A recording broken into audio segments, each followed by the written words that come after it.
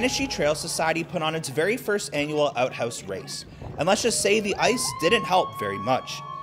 There were 5 outhouses competing in 2 round-robin races each. After the round-robin, Team 5 and Daddy of Care, who was Team 3, squared off for last place.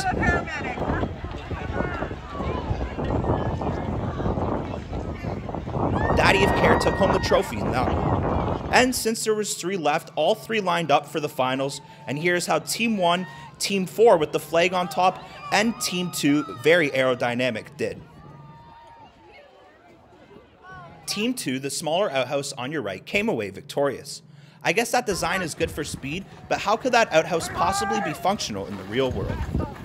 There were well over 100 families out today, and even those who stayed in the refreshment/popcorn canopy, you will not be blamed. It was definitely chilly. From Cassette News out here in Vernon, I'm Mitchell Martin.